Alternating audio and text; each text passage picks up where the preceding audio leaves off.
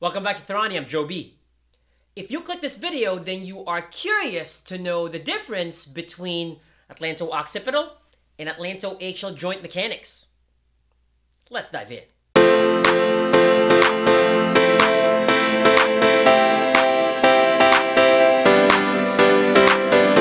For the joint anatomy, your Atlantooccipital or AO joint is the joint formed by the convex occipital condyles of the skull and the concave superior articular facets of C1 or atlas.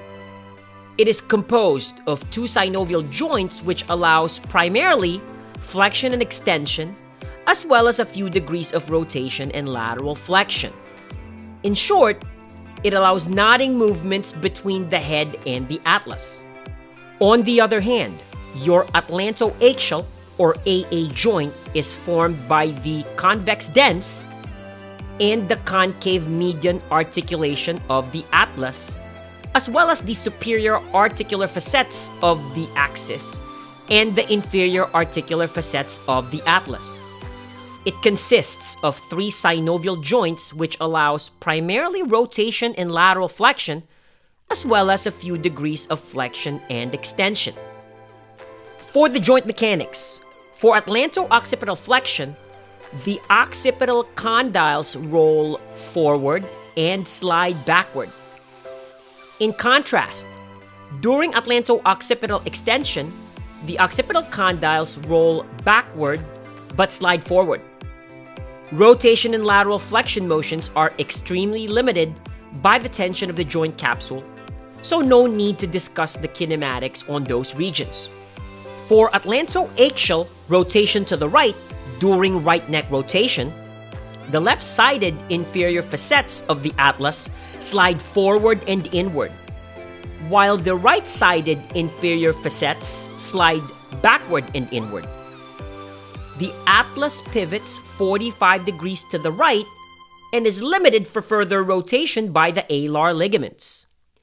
Due to this, the rest of the rotation to the right occurs at the lower cervical segments. The opposite occurs with Atlantoaxial left rotation during left neck rotation. The right-sided inferior facets of the atlas slide forward and inward, while the left-sided inferior facets of the atlas slide backward and inward. The atlas also pivots 45 degrees to the left.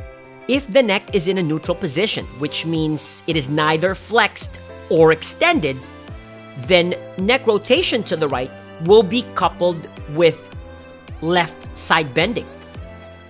At the same rate, neck rotation to the left will be coupled by right side bending. However, if the neck is flexed, then rotation to the right will be coupled by same side bending to the right side. In contrast, rotation to the left will be coupled by side bending to the same left side. This same mechanics is applicable during neck extension. To make it easier for you to remember, if the neck is in neutral position, rotation will be coupled with opposite direction side bending. If the neck is either flexed or extended, rotation will be coupled with same direction side bending. If you like this video, please like, share, and comment. And for more therapy animations, please subscribe to Tharani.